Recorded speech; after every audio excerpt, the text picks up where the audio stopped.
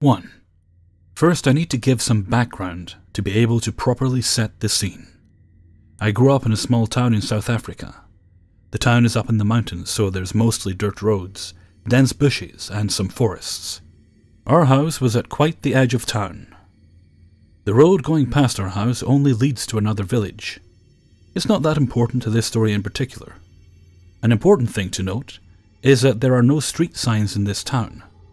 This means that at night time, it would be so dark you couldn't even see your hand in front of your eyes.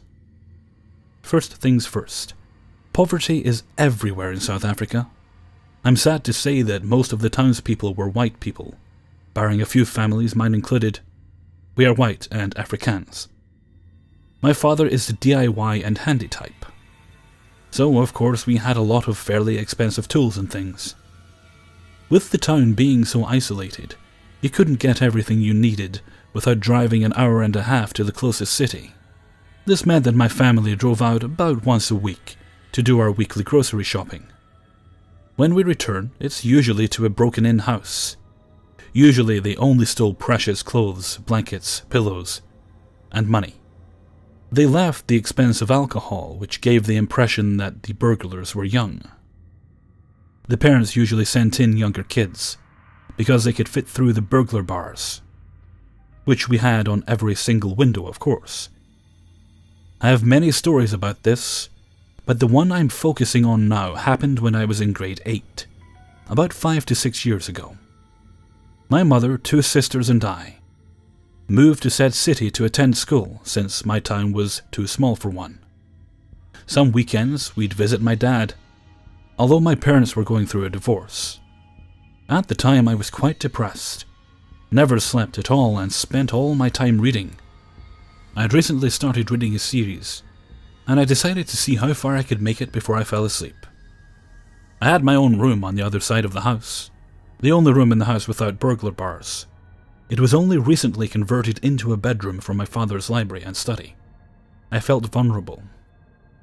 So my main light was off, and I was reading with only a small lamp. My window faced the road, and there was a second gate about 100 meters away that we never used. We had a gorgeous, albeit racist, black Labrador, Bagheera. She'd sleep outside my window. She was a loving pupper, and only turned aggressive whenever someone or something that didn't belong, like a caracal or burglar, was on our property. Note, a lot of people in South Africa are afraid of black dogs, since you can't see them at night. People are afraid of them almost like they are afraid of a black cat. Here I am reading. I've reached the 4th book, and it was around 4 AM. I'm getting to a good part, when sweet Bagheera lets out a quiet warning woof. Paranoid and more than a little scared, I immediately switched off the light and was plunged into darkness. Everything was quiet. There was no wind that night. After a few moments, Bagheera settled down, until I heard the gate being opened, slowly. I'll never forget the squeaking sound as it was slowly being pushed open. Bagheera sprinted off through the intruder while I hid under my blanket. She chased him around a bit but soon ran out into the street. I lifted my head a bit as I heard the leaves outside my room rustling. My heart was pounding and I was deathly afraid. Suddenly my decision to claim the bedroom so far from the rest of my family seemed stupid and immature. "Bagheera, Baba!" I called softly. In response, someone shone a torch through my window. We both froze for a second, until Bagheera came bounding back. She was a barking, growling warrior, and I could hear more than one person scuffling away. I ran out of my room and to my father's room. I woke him up and told him to go look outside, please. Grumbling, he did as I asked. Bagheera immediately came inside and patrolled with him. My dad later said he'd heard people but saw nothing. So he let 3 warning shots off into the air to warn them to stay away. Ever since that night I've been afraid to go to sleep without burglar bars and curtains or blinds. I plan to get a gun for self-defense as soon as I'm qualified to. 2. Warning: mention of rape and sexual abuse. Long-time snooper, first-time poster. This began in my sophomore year of high school, in English class. There was this guy in my class, Craig. Craig is a slightly overweight, light-skinned guy, with an awkward sort of aura about him. I sat relatively close to him, and he is friends with some of my friends. And that's how we came to know each other. At first, he was a pretty typical class clown sort of guy, acted up, didn't do his work, slept through half the class, etc. Anyway, we started working on a small group project for class, and I was partnered with him. The project was a matter of opinions, so we had to talk with each other and come up with some valid points for why we felt the way we did. After that project, we were friends, I guess you could say. He always acted flirty with me, more playful, and tried to impress me by working hard on the mentioned project. So I wasn't super surprised when he asked me for my phone number. I gave it to him, and that's when things started to feel really strange. He sent me countless flirty texts, calling me beautiful, telling me I was a lovely person, assuring me in my moments of panic and depression. Overall, he was a nice guy, but I wasn't necessarily interested in dating him.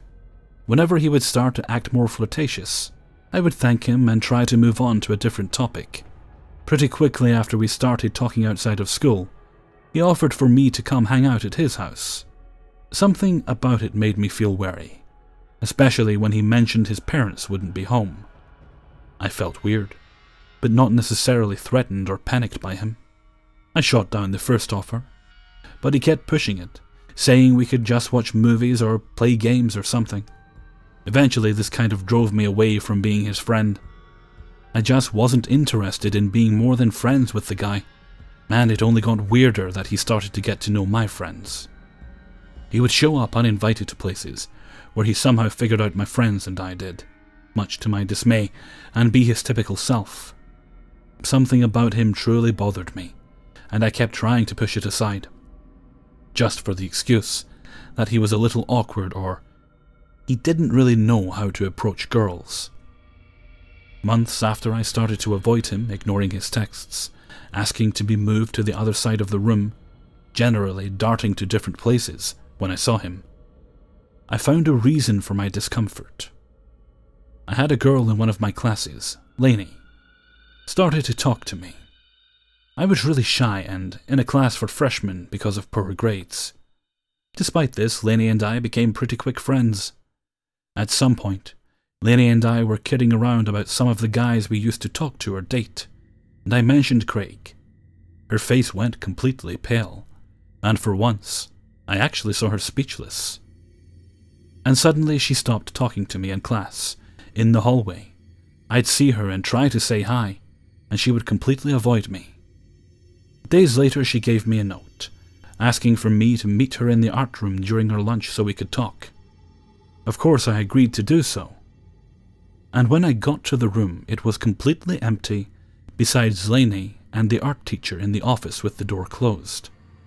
She ended up telling me that over the summer she went to a party where Craig was, ended up smoking weed and drinking, and went to a back bedroom to pass out for a while.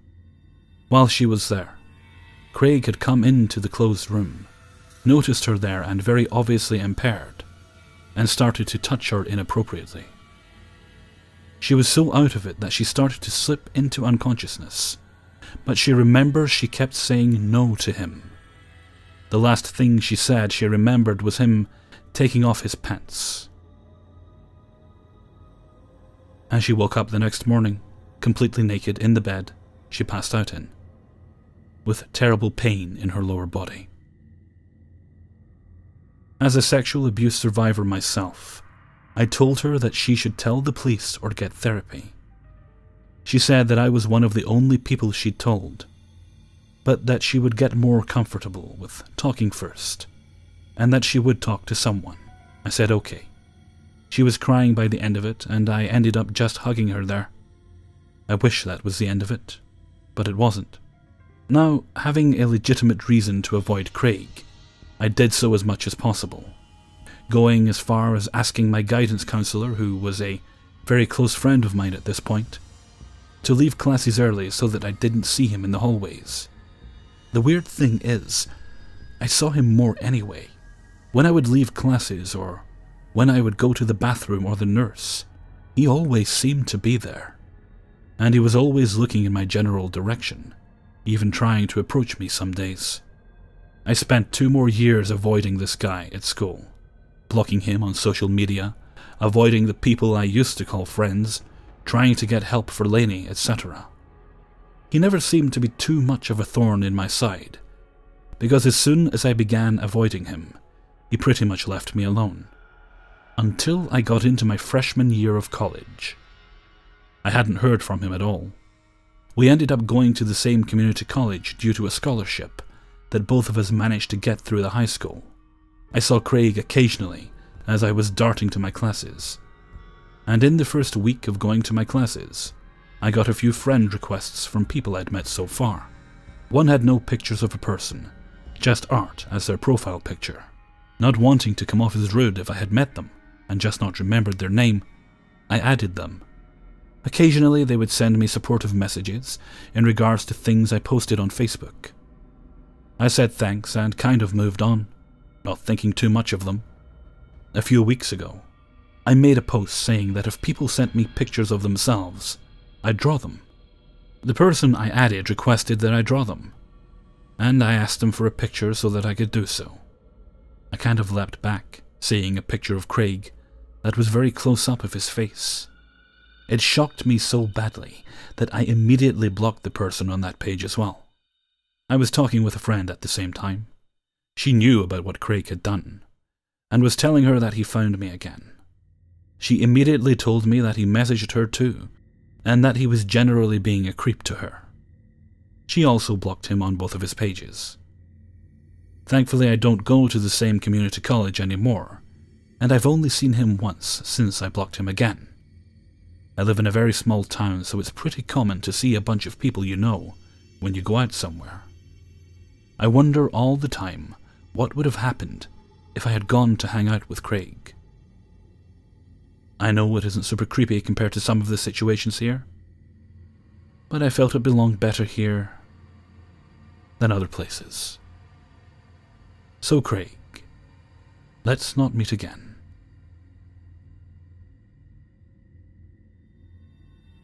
Three. To begin with, I'd like to say that I'm a male in my mid-20s. When I was in high school, I weighed 305 pounds, but eventually lost all of my weight. Now at 140 pounds, through dedicated scheduling of exercise and eating habits. Since then, I frequently go on a walk or jog depending on how I feel.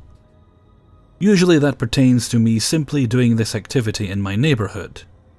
I'm sure many can attest that doing this regularly, it can become very tedious. Going on the same route and seeing the same old scenery constantly. Like clockwork, I was getting ready to begin my workout, but I decided to change locations. On this particular day, I thought I'd head to the closest playground near my house, which is roughly a 5-minute drive away. This area features a paved circular trail that is a mile in length. In the middle features the playground itself. When I arrived, nothing was necessarily peculiar.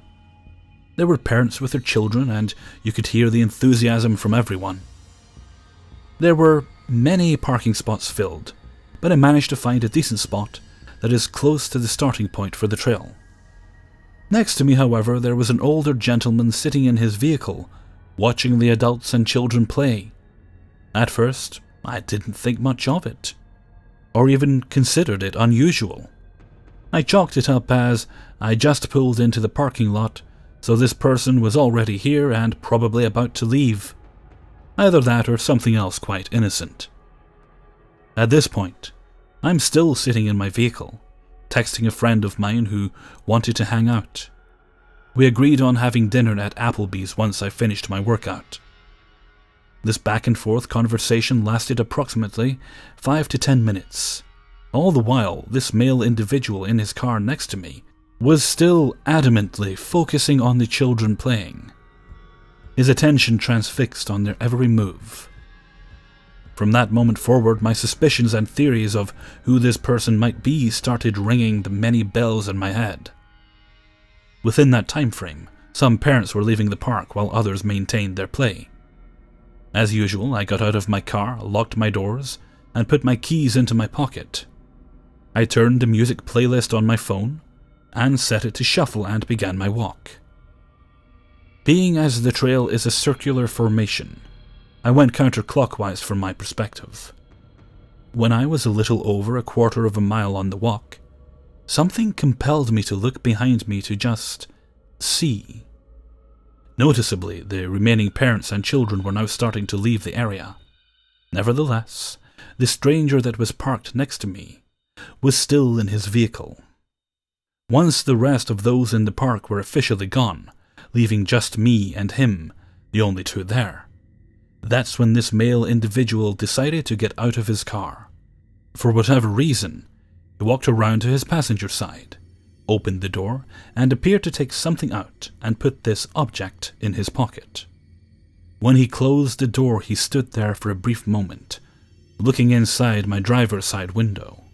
Of course, I knew that trouble was on the way in some form or another, and I prepared myself for what could possibly arise. Interestingly enough, the man starts walking the trail as well. However, instead of following my direction, he went the opposite way, knowing that our paths would eventually cross, unless I turned around. Truthfully, it was quite intelligent of him. He seemed to know what he was doing. Although I still had my headphones on, the music was completely muted. As we were both getting closer to one another, I took my car keys and tightly held them in my palm, with the largest key stored in my knuckles like a knife. I was quite surprised on this stranger's stature. He was fairly tall, roughly 6'4" possibly, and incredibly stocky. His attire could be perceived as a factory worker with steel-toe boots and a rugged pair of jeans with a heavy denim jacket. Once we were 5 feet away from each other, I shit you not, he took his hand and grabbed his cock and balls and said to me, "Hi," with this eerie, sarcastic expression. Thankfully, nothing violent took place. I responded with one of those little head nods of acknowledgement, but also a disgusting facial expression. I ignored his attempt at conversation and continued walking.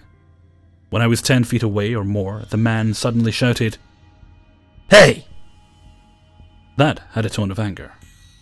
I turned around and replied, yeah?" He starts slowly walking towards me, smiling. Now, one of his hands were in his jeans pocket, and he asked for my name. Obviously, I lied and said, "Peter." I know, ironic. While he's walking towards me, I was backing up simultaneously. He then asks, "How are you today, Peter?" In response, I just told him, "Good, thanks," and continued backing away. He kept trying to insist on having a conversation. With his hand in his pants pocket and still making his way into my direction, with that strange grin, he asked, "Hey man, wanna smoke a joint? Let's go to my car. I have any type of drug you want. How about you come take a look and see what you want?" I gave one of those sarcastic laughs in reply, also telling him, "Nah man, I'm good, thanks though."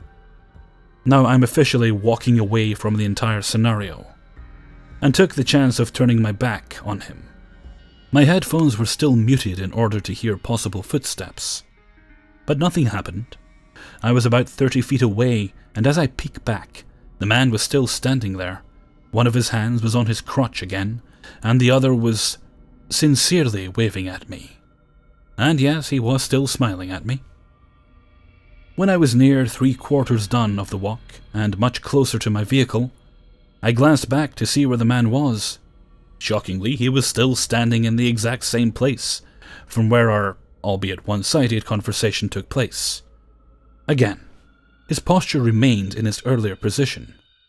Afterwards, I left the park safely and rationally thought, that was a disgusting encounter, and I'll never see him again.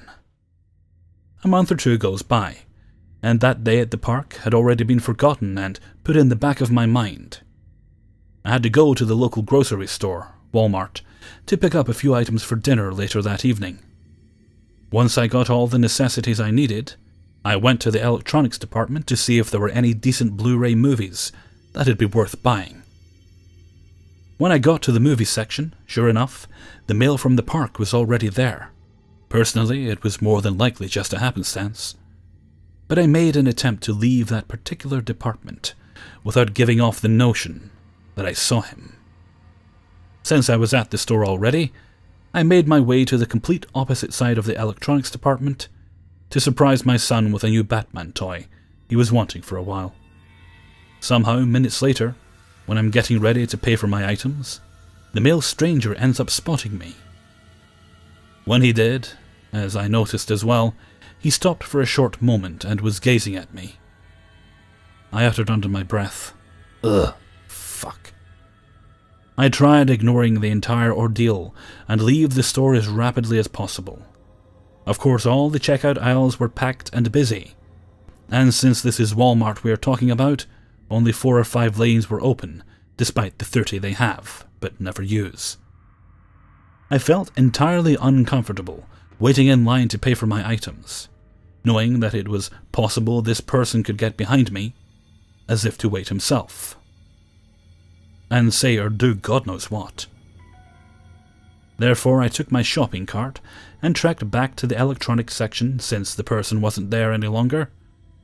Go figure, he started trailing me. Although we both knew we were in the store, I'm unsure whether or not he realized I caught a glimpse of him following me this go-round. Because of this, I made the decision to play cat and mouse to properly make sure he was tailing me. When I arrived at the electronics section, he too was close by. I didn't remain long in that department, and this time I went to the hygiene aisle, where the deodorant and body wash is. I actually needed a few items from here anyway, so I added a few more things to my shopping cart. Nevertheless, the man seemed to casually walk near me as if I weren't noticing. Even though he was stalking me, a part of me wanted to consider this nothing but a coincidence. This time I made a destination for the clothing aisle. Once more he was there. From here, now that I am wholeheartedly convinced the man is watching and following my every move, I took my phone out, turned the camera app on, and pressed the option to have the camera facing my direction, as if I was going to take a selfie picture. Then I propped my phone up in my cart and tried concealing its vision, but having enough opening to see someone behind me. This time I went to the lawn and garden area. As he was following me, I was able to get a good visual on my phone, and since holidays were coming soon, this area of the store was being worked on by employees, setting up decorations and stocking shelves. Due to it being particularly busy, I managed to escape this area, maneuvering in and out of various aisles without him knowing. When the timing was right, I quickly made my way to the nearest checkout aisle that wasn't that frequented at the time. Despite the immense amount of inconvenience this man was causing me, everything went smoothly. When I got home, I looked at the footage I recorded. Obviously it was strange, but a bit humorous as well. What caught my attention was the man's demeanor in the lawn and garden area of the store. After escaping his stalking, the video captured him walking to each aisle, trying to find me, peeking down each row in hopes of seeing me. He seemed quite confused and angered by my presence not being there. Out of curiosity, I uploaded the video to social media explaining the situation I was facing with this stranger. Luckily, I had a few replies from the other locals who said that they know the person and that he's done this degenerate act multiple times before to other people. One specific incident taking place at a church. Furthermore, he was registered as a sexual offender and is not allowed to be at any of the local parks in town. And if approached by the individual, be wary because he is incredibly dangerous, and you should call authorities immediately. It's been a few years now since this unfortunate occurrence, and nothing has happened since. Sometimes I'll get online and visit our local police website where it features a comprehensive list of current jail inmates, and see if he's where he belongs. But other than that, things have been quite great on my end. I think it's appropriate to say, dear sex offender, let's not meet. Hey everyone, Hellfreezer here, and thank you very much for listening to 3 True Scary Stories, episode 190. Thanks very much to everyone who allowed me to use their stories in this video. Okay, I'm coming to you guys here at the end of a very long recording session, which means I should be able to free my weekend up. So I'm pretty tired. I'm going to keep the outro short. I've also got to go and actually edit the audio and make these videos. I'll be doing that for the next few hours. Okay, and with that I'm going to head off for now. So until next time, thank you very much for listening, and take very good care of yourselves.